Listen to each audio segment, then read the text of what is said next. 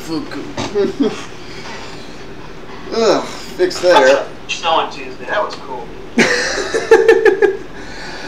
I hope you're right on that. By the way, we didn't say it in the last part at all, but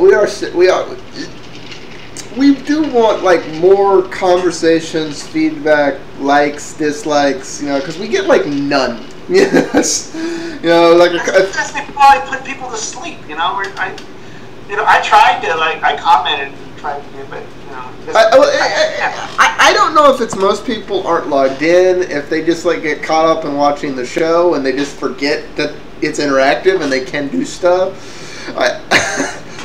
But it's, we get it's literally like 3 out of every 100 people or less give. Yes. I don't think there's much you can do. I know, but we can ask. We can say, hey, click the buttons, post stuff. But we'll see. We do get complaints about the other stuff, but we try and we're working on it. That's. What complaints are you getting on? What kind of? Some of the quality issues because the setup is so hodgepodge. What is quality an issue? That's kind of vanity. Good lord. It should be the content.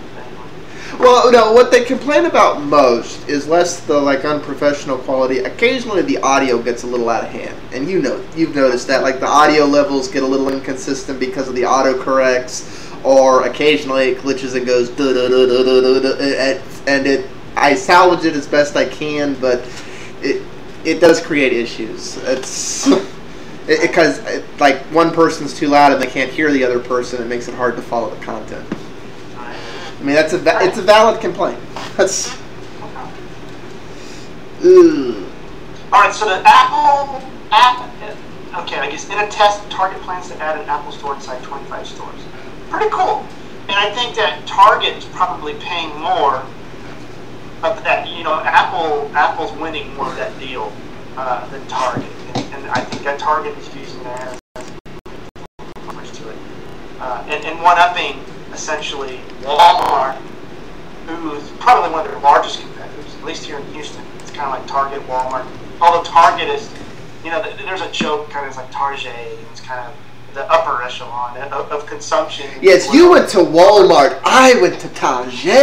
Exactly. That kind of bull crap goes around. But I think that since I believe, I'm not for sure on that, but. Anyway, I'll go back. Since the stores want to compete, I think that this is a way of Target one-upping the deal. And I don't think that Apple has any type of plans of closing their stores or their main stores. That's part of the Apple brand now. Apple is, and I'm sorry if it's disrespectful to Apple purists, but they've garnered the crown of being cool for now. And okay, but where are we? While that lasts, people will go to their stores to go in their stores. Oh, look at Twitter. Some of them are people like, I'm in the Apple Store. They own all kinds of Apple devices. They're not going to buy any damn thing in there. They just want to be in the damn store. I can't tell you how many times it's stuff that I hear. That's just the thing. Oh, let's just go to Apple Store. Okay. It's whatever. Well, here's the reason I throw that out there. Do I think it'll happen anytime soon? No. But those stores have a higher cost to maintain than kiosks and in-store stores like they have in Best Buy and apparently. Here's a difference on why I'll say why not. Well, okay, I'll say that Apple has some protection in how they've done their stores, other than in the malls. The malls are a lease, so that's kind of a wash. But the big buildings that they build, they own the real estate. They take usually these old buildings, buy the building, own it, convert it, make it better looking, and restore it. Becomes an Apple Store. That's an asset that on the way down becomes something of profit when they want to sell. It's not like losing a lease. And the old day of Apple used to be Max, used to be in Sears and all kinds of places, and you can get very ubiquitous. and then it becomes kind of a wash of a brand, and that's kind of a danger. But I don't think you have to worry about that anytime soon. Those grandiose stores are an asset right now, not as much a liability as we think. The mall locations, however, like we have in the Galleria here in Houston. Well, okay, let me put it this way. For the big grandiose store, you have to pay for the employees to run the big grandiose store. You have to pay for the electricity to run the big grandiose store. You have to pay the. But they're making a profit right now, though. Okay, but like you're saying, they don't make a profit. That owning the real estate, yeah, it pays for itself. Oh, let's just sell it. I mean, you know, you're owning an asset versus saying, I'm losing lots of money. I'm not going to pay my lease anymore, and maybe you run out of money before your lease runs out, and all kinds of problems. I don't think it's as bad of a problem for Apple owning real estate and converting some of these buildings and things. They're doing it here in Houston. They're actually going to make a glass box here in Houston. It's coming. You're going to go live there, aren't you? You're going to go live in the glass box for a while. No, I don't have much interest in Apple products. I mean, Apple is totally mobile right now, and I'm probably going to get 2 more Macs, but those are. I'll probably, if they have the last gen Mac Pro, I'll probably end up getting that. Yeah, he's gonna get the very last Mac Pro. Yeah, and my wife will end up getting a MacBook Air, and yeah, they'll stay portable, but I don't see myself needing. Good Lord, my custom build that just went out was from freaking 2001. This PC over here running on is from 2006. This one's from 08. My Mac Pro's from 08, so you know, I can't keep it long on my server back here. That's 2004. The Linux box back there is 2003. So, okay. It'll last me a while. Well, I can't help but think. Here's the thought I have in the back of my head. I realize they own the buildings, and I'm not saying they'd get hurt. I mean, if it came to it, they'd just sell the buildings, or they'd lease the buildings. They'd stop maintaining stores, they'd lease the buildings and turn them into a revenue stream.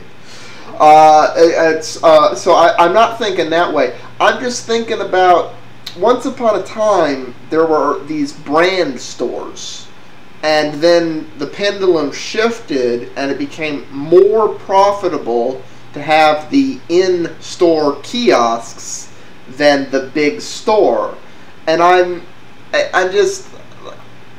don't know. We're post Steve Jobs here with Apple, and it's the next. Basically, the next keynote, and then the one after, is very much going to set the tone for, can Apple keep the cool thing they've built up? Can they keep that Apple image? Because if they can't, they'll hurt their profit margins by keeping those stores. It would make more sense to lease them out and just go for the kiosk. When they're not making any more money, we have to. What I'm saying is, when you're not making any more money, those are assets right now. That's in the positive column. What I'm saying, versus just a lease where you're not owning the property. So. I don't want to say never, that's wrong. I don't foresee anytime soon Apple going to the point that it was in '95. I do think that Apple's iOS will become marginalized by its competition, and they won't have a strong hold on markets. But I don't think that they're dying. It's not a zero-sum game at this point. Do I think Apple's going to die? No. Do I think they're going to become increasingly marginalized over the coming years? Yeah, of course. Yes. I think it's inevitable. But people love to liken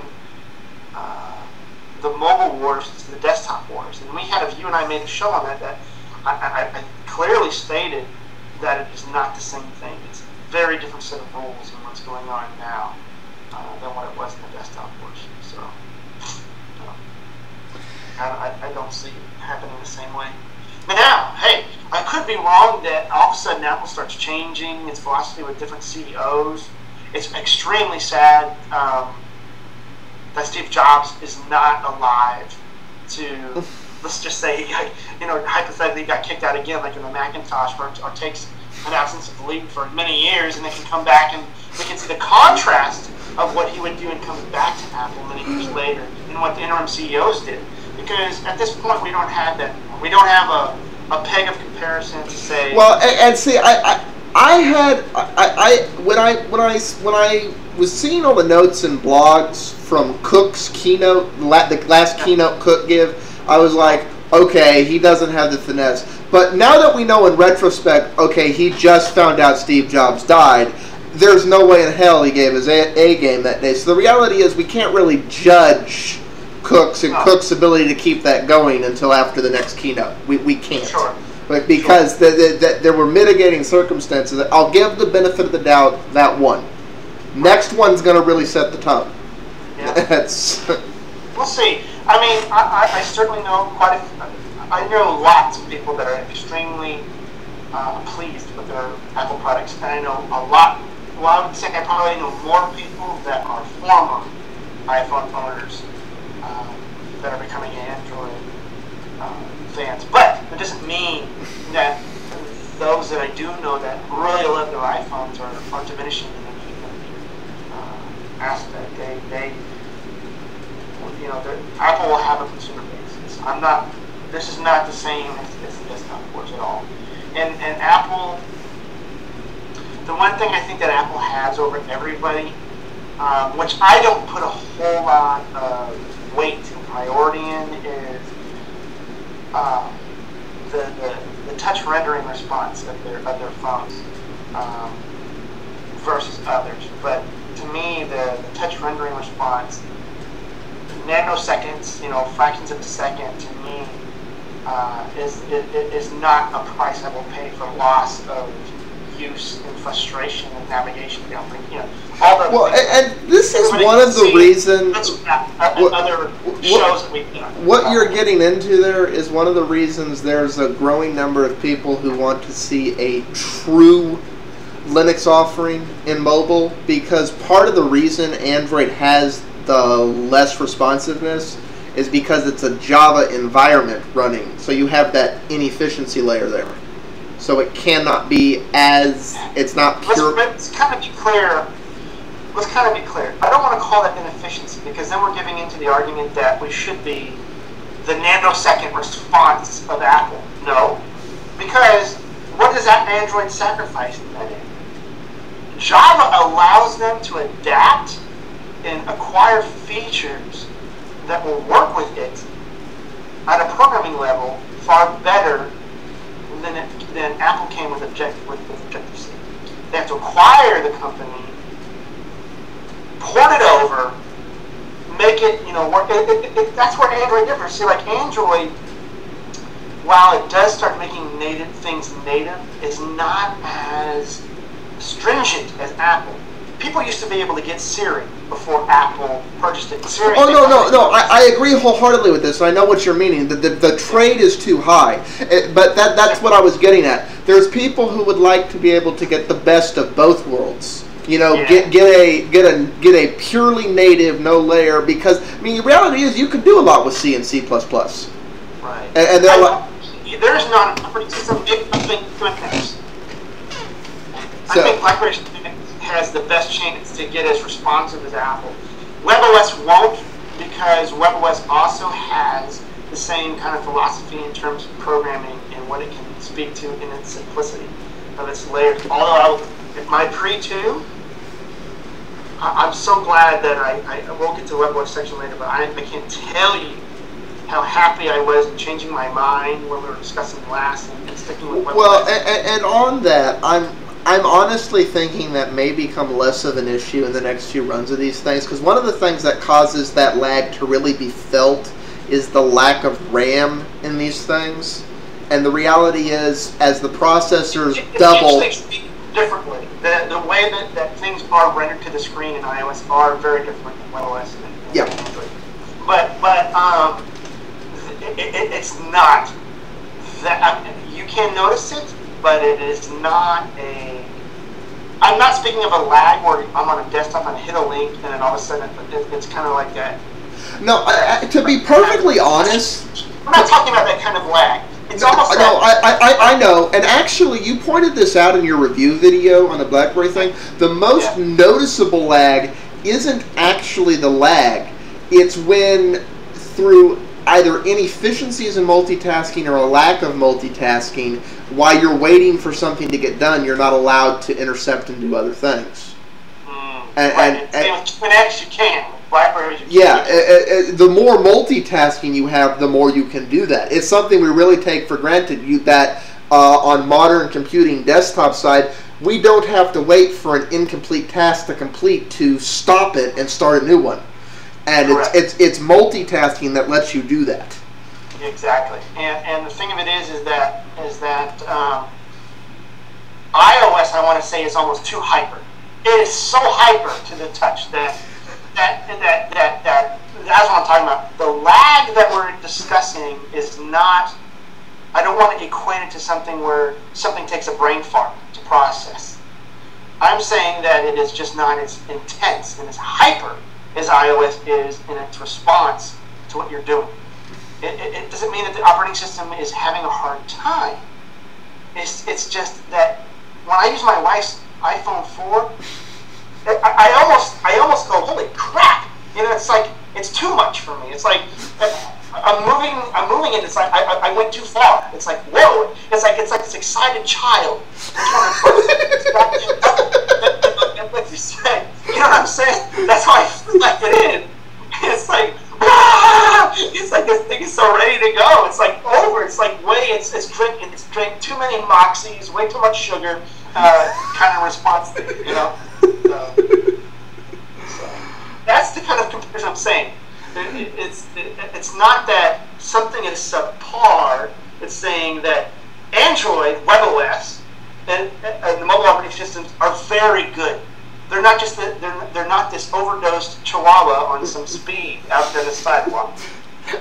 I'm Speedy Ayala, Speedy Ayala, Speedy